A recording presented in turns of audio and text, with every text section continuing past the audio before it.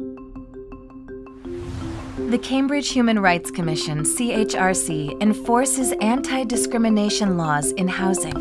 The Fair Housing Ordinance covers most housing in Cambridge, including owners, property managers, public housing authorities, and real estate agents or agencies.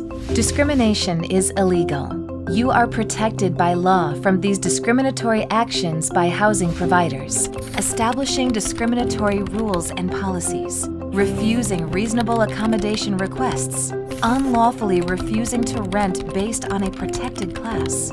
Protected classes are race, color, sex, age, religious creed, disability, national origin, sexual orientation, gender identity or expression, marital status, family status, military status, and source of income. CHRC can impose civil penalties and provide compensation for discrimination. For more information, visit the CHRC website or call 617-349-4396.